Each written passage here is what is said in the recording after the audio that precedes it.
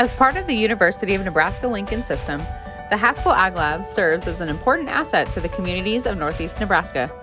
The Haskell Ag Lab, which sits east of Concord, started in 1957 as a research farm to serve the ag industry. Today, it houses researchers and technologists as well as the Dickson County Extension Office. The Haskell Ag Lab has hosted annual VIP tours, but for the past 3 years, this has transitioned into a family field day inviting families, farmers, and ag enthusiasts out to learn more about what the lab has to offer. Unfortunately, due to circumstances surrounding COVID-19, this year's field day has been moved to a virtual format. We are excited to bring you a sample of what is currently happening at the lab. This in no way showcases the extent of the programs and projects going on, so we encourage you to reach out to ask questions and get to know the faculty and staff here at the Haskell Ag Lab. Well, thank you for the invitation to join you today. It's definitely an exciting time for the College of Agricultural Sciences and Natural Resources.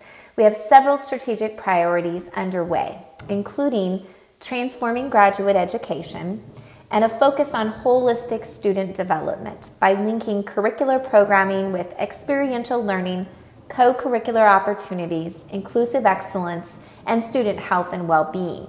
We are also partnering with Nebraska Extension to serve the continuum of learners in Nebraska.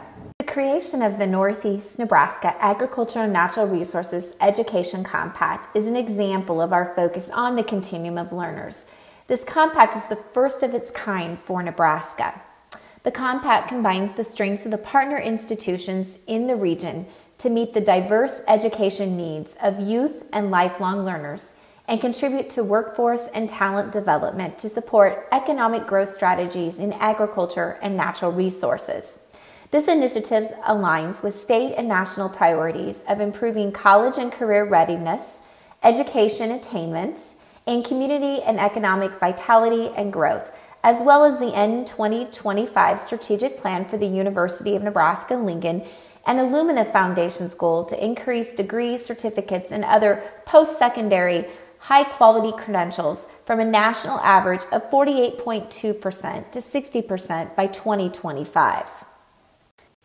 The Education Compact partners for this initiative include Little Priest Tribal College, Nebraska Community College Association, Nebraska College of Technical Agriculture, or NCTA, Nebraska Indian Community College, Northeast Community College, Wayne Community Schools, Wayne State College, and the Institute of Ag and Natural Resources, with representation from Nebraska Extension and Kasner.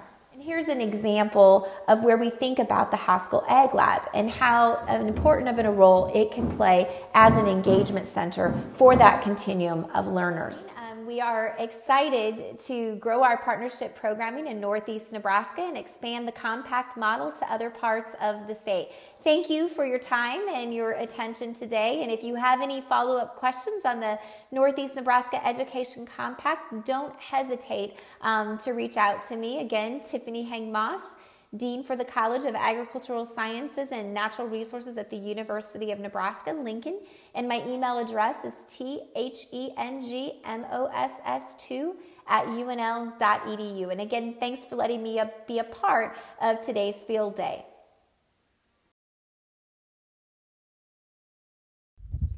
Hello, I'm Steve Rasmussen.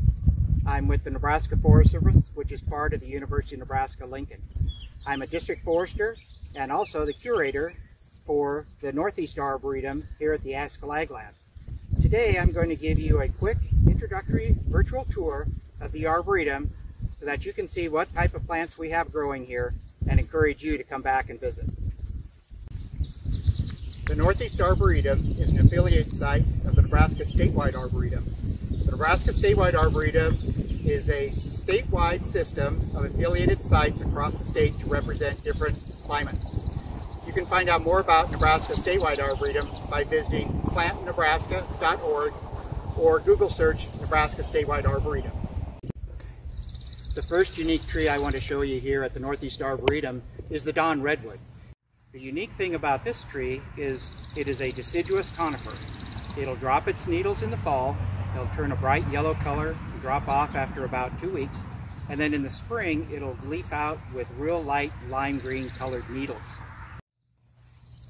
The next tree we have to show is the Cannon fir. This is a variety of balsam fir. It's found in a valley in West Virginia, is how it gets its name. I chose this tree to represent the over 14 different types of true conifers that we have growing here at the Arboretum. It has very fragrant needles and branches. So when I'm out here working at the Arboretum at the end of the day, sometimes I'll take a small clippings off the tree, crush it up, take it with me in the truck, and I have my automatic immediate air freshener. The next plant I have to show here at the Northeast Arboretum isn't a tree. I decided to throw in a shrub in this virtual tour because we have a number of different shrubs represented here. The neat thing about this shrub that I like the most, though, is the buttons that are produced, is how it gets its name, button bush. If you can see the buttons on the shrub in the back, and this button here, it's real fluffy and almost the size of a ping pong ball. So it makes me think of the little trees that are in the story of the Lorax, where they've got the little puffy balls on them. The next tree we have to show you is the persimmon tree. I chose the persimmon tree to represent the fruit tree collection that we have here at the Haskell Ag Lab. We have about 18 to 20 different types of fruit trees showcased.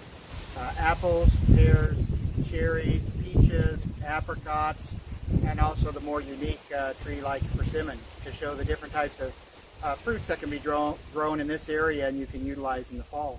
Another unique tree we have here at the Northeast Arboretum, located east of the Haskell Ag Lab, is the chestnut trees.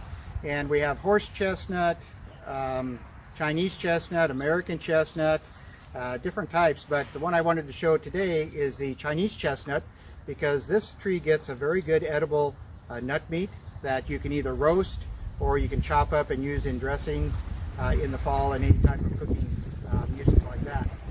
The tree, as it's growing in the spring and summer, will produce husks. Here are some tiny husks just getting started, middle of July. They're about the size of a large marble, but by the end of the summer they'll produce a sharp, spiny husk, similar to a large walnut, but instead of having a smooth, mushy green or black shell of a walnut, it'll be spiny. I've had some kindergartners, when I show them this, describe them as porcupine eggs, which is a pretty good description. The next tree we have on our virtual tour of the Northeast Arboretum is the ginkgo. This tree is unusual. Like the Dawn redwood, it's considered a living fossil. At one time it was thought to be extinct, and then they found some remnant specimens in some Chinese locations, temples, and they started propagating those, and now it's planted around the world. The unusual thing about the ginkgo is not only the age of how long it's been on this planet, but also it is the only species in its genus. And so very few, if any, insect disease problems have evolved with this tree. The last unusual tree that I wanted to show on our virtual tour of the Northeast Arboretum is the Japanese Emperor Oak. And I chose this tree to represent our oak collection that we have. The unusual thing about this tree is just the uniqueness of the availability. The Nebraska statewide Arboretum is where I got this oak species, but it's kind of difficult to find in the nursery trade.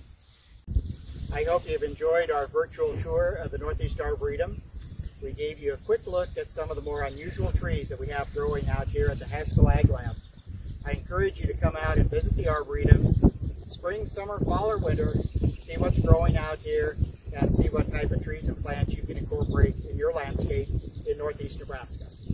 My name is Tom Hunt. I'm the entomologist at the Haskell Ag Lab, and today we're going to be looking at corn rootworm digging and rating. This is digging the roots and rating them.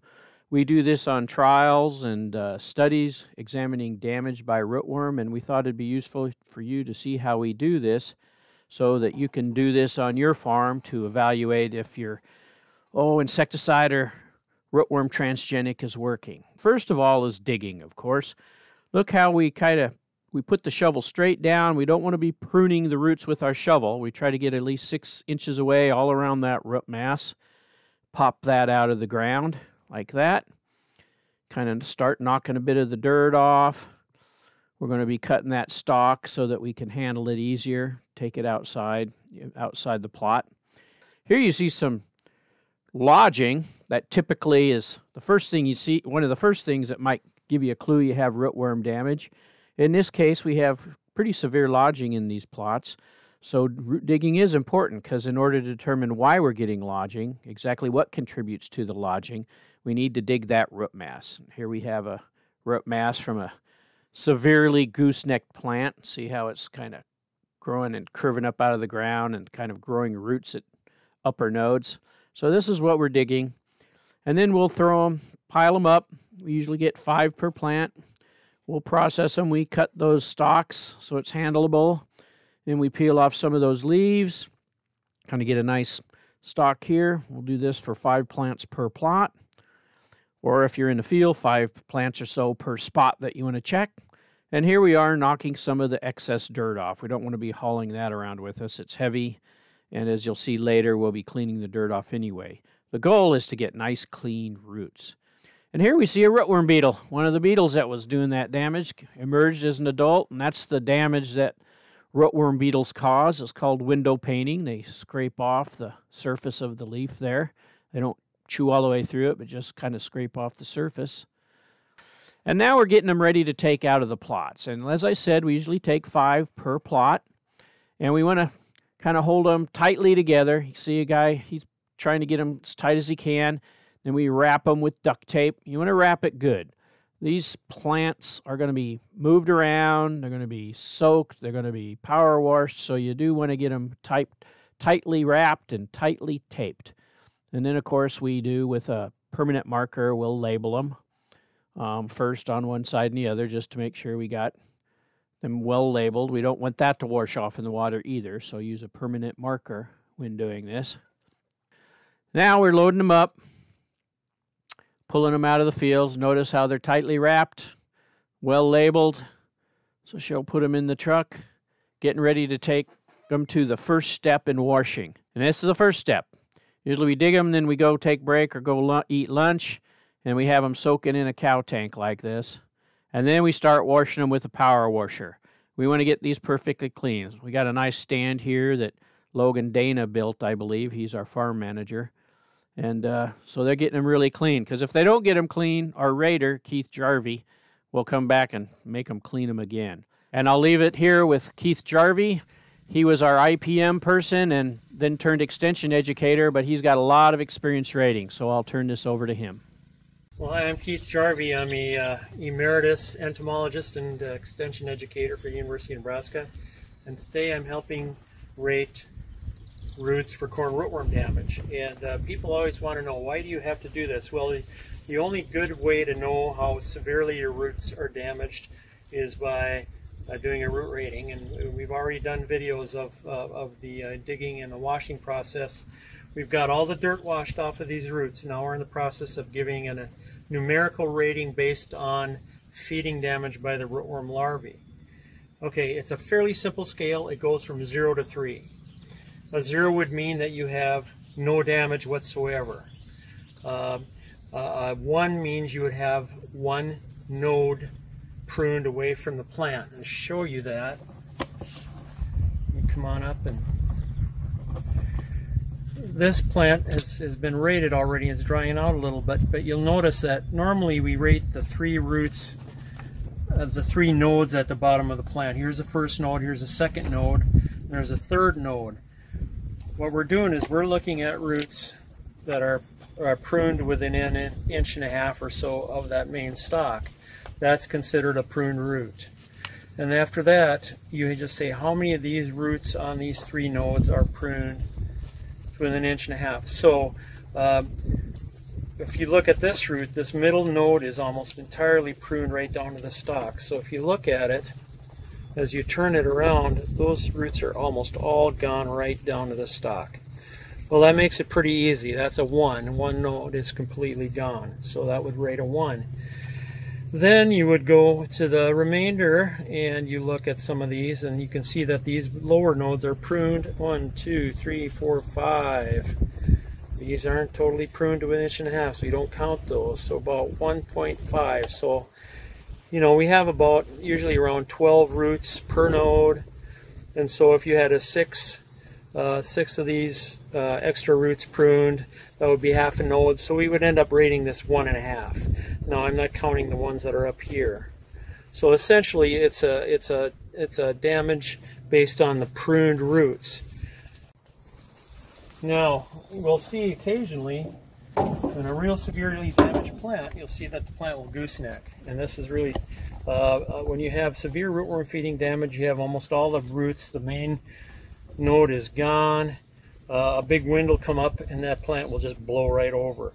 And very quickly, especially if there's moisture on the ground, even these upper nodes that normally are not touching the ground, once these touch the ground, they will start to try to form roots to compensate for the missing roots here.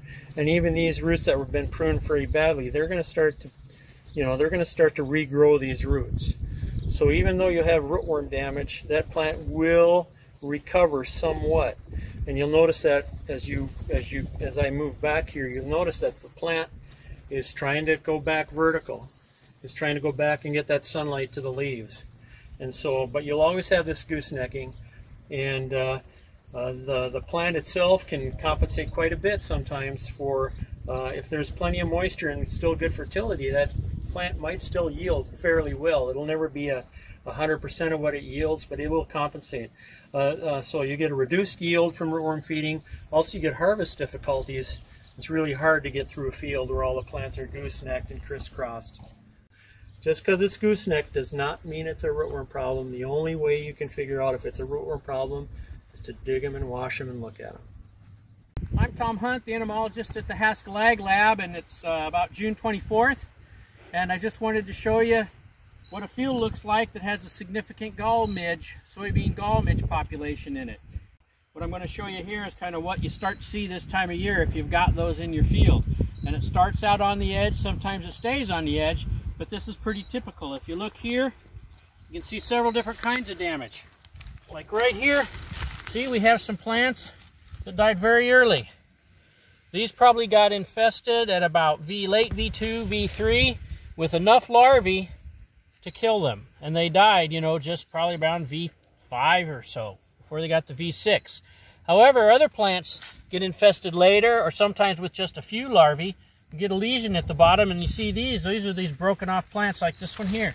These plants here, these got up much higher. As you can see, they just broke off a couple days ago.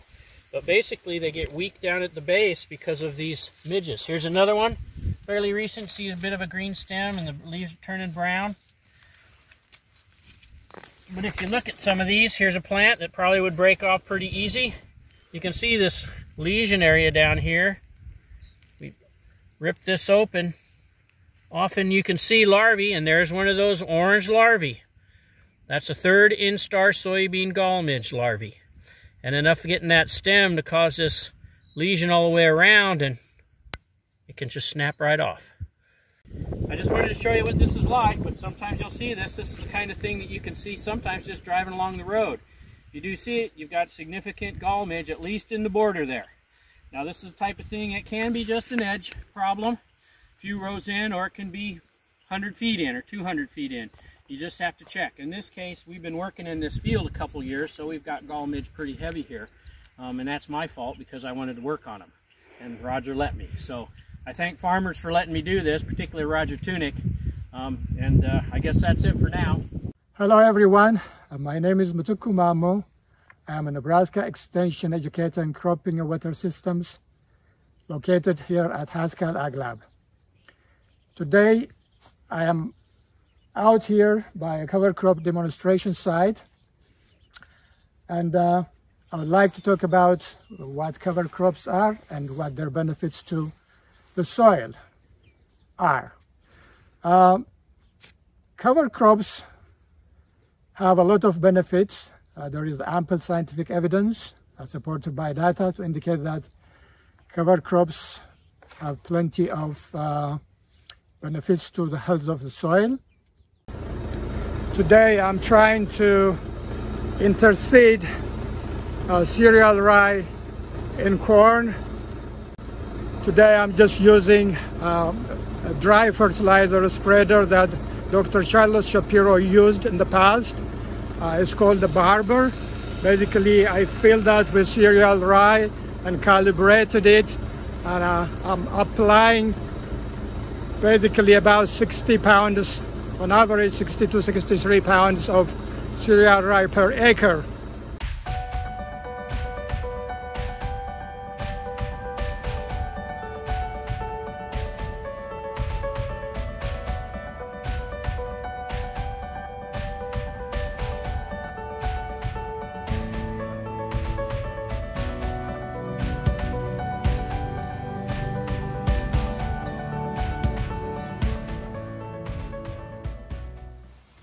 I'm here between two corn rows.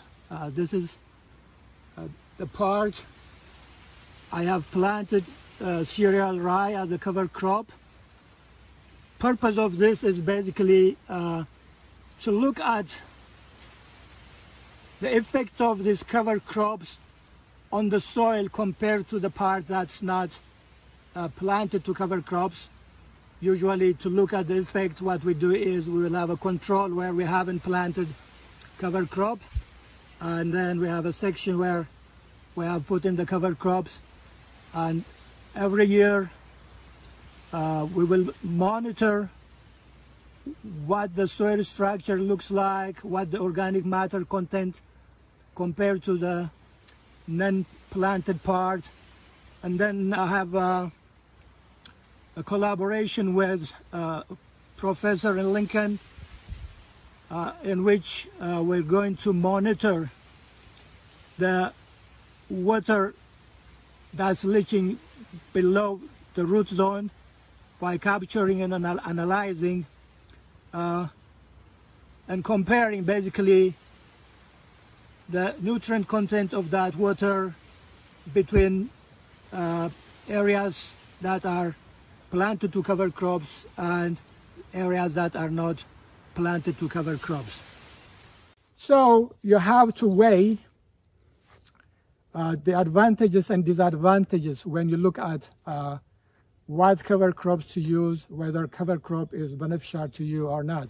All in all, from the literature, their benefit outweighs their disadvantages. So if you have any questions, I'll be available to answer. I can be reached at mmamo2@unl.edu. Thank you. My name is Sarah Roberts, and I am the Learning Child Educator for Nebraska Extension, housed at the Haskell Ag Lab. As an early childhood educator, I provide professional development for educators and child care providers, as well as programming for children. I specialize in science and nature, and I am passionate about sharing this with my community.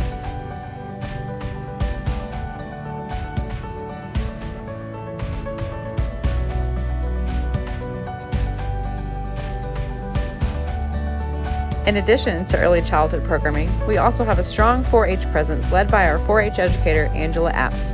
We look forward to bringing a program to a school, home, or youth event near you. In the meantime, check out this fun activity from Ag educator Megan Taylor.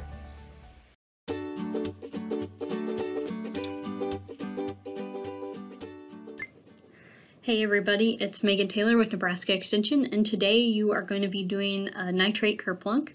And so today what we're going to do is we are going to demo, we're going to simulate how nitrogen and nitrate specifically, how that can leach through our soil profile. And all you need is a couple of cups, some tape, straws, paper, and a little bit of imagination. So we have our soil profile, and what we're going to do is we are going to use the straws to represent different moisture events or different extreme rainfall events. So what you're going to do is you're going to insert all the straws into your soil profile, and it's going to create a web here. So all of our soil particles and our nitrate are going to sit on top of that. And so what we're going to talk about today and what we're going to actually demo is how rainfall, our rainfall events, how subsequent rainfall events can affect leaching and how that can drive some nitrate loss. And so we're going to be doing this in a soil that is very coarse textured. So we're going to be representing a sandy soil, so it's going to be very coarse textured. So a coarse textured soil means that there's lots of room in between each of the actual particles, so there's a large pore space. So it doesn't hold water very well because water is going to be able to move through that very quickly. Where if it was a heavier textured soil like clay, they're going to be very tightly held together, and it's going to be able to hold more water. Hence, it's going to have a little bit less leaching because nitrate is negatively charged, and our soils are negatively charged as well. So, you know, negative and negative, they're going to repel one another. They're not going to be tightly held. And so that is why nitrate is so soluble and can move through the soil profile, because when we have big flushes of rain or rain events, we're going to see that nitrate move down, especially in a coarse textured soil. It's going to move out very quickly because the water is going to move very quickly, and that's when we can see some leaching. So we're going to demo that now. Okay, so here's the final setup, and what we're going to do is we're going to pull the straws now, and every time we pull a straw, that is representing a rain event, and we're going to see how many rain events it would take for that nitrate to start showing leaching through our profile. So we're just going to keep pulling, and you can see that we're getting pretty close. Oop, lost a little bit of a soil particle. Ended up having 2 that came through, and so we had 2 nitrate molecules that came through. And remember that each time that we were pulling a straw, that was representing a moisture event or an extreme rain event. So again, that was adding water into that coarse textured profile, and so that is why as we kept pulling the straw, so as we got more rain and more rain, it was going to move the nitrate down through the soil profile. So it took us 9 pulls to get there. You could do this with a variety of other scenarios, but it works really well for explaining how nitrate moves and how leaching occurs. You could also do this where you had cards, where you could either add straws back in if you had a best management practice that was going to help mitigate some of that loss, or if you were doing it based on farm practice. So the opportunities are endless with this. If you have more questions, if you design your own, if you want to try something new, please let me know. My contact information is mtaylor42@unl.edu. And thank you so much for joining me, and I hope you have a great day. Thank you for joining us for this year's virtual tour. We hope you will join us at our live session at 2 p.m. this afternoon for a chance to talk with and ask questions of our faculty about what you have seen today, as well as future projects. The link to register is go.unl.edu/HAL Virtual Tour. See you next year.